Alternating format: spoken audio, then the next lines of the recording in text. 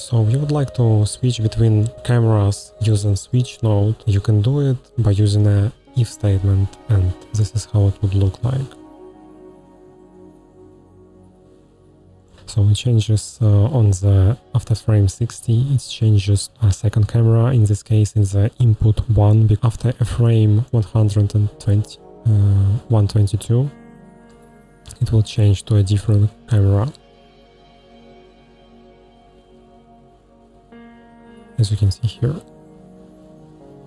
So first of all, camera will be changed after frame 60.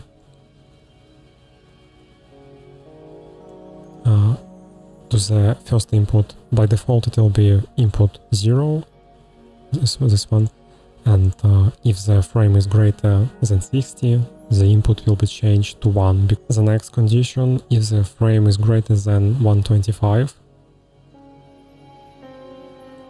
as you can see here, and the last condition, if the frame is greater than 155,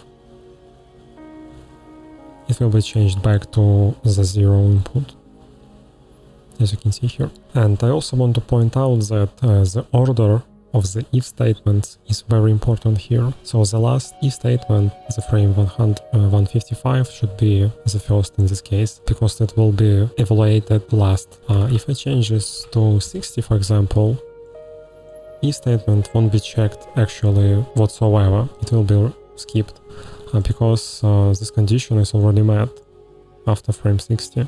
As you can see here, the camera doesn't change.